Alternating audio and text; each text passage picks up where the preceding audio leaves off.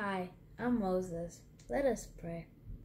Thank you, Heavenly Father, for all the children of the world. They are gifts of God to humanity. Thank you that you love the children, and you said that all the children to come to you. And you even told all the people to have childlike faith. Help all the children in the world against the evil spirit of bullying. Help them to have good relationships where they will be safe. Thank you that they all belong to you and that the devil cannot touch them.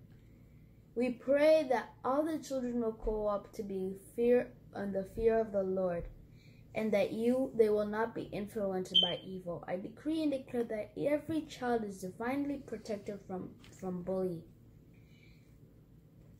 And they are destined for greatness in the name of Jesus.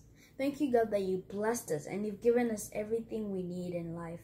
Thank you, God, that you loved us so much that you gave your only begotten Son so that the devil cannot torment us in the spiritual bullying, and that we come against spiritual bullying and physical bullying in every feel that we may feel in our spirit or physical body.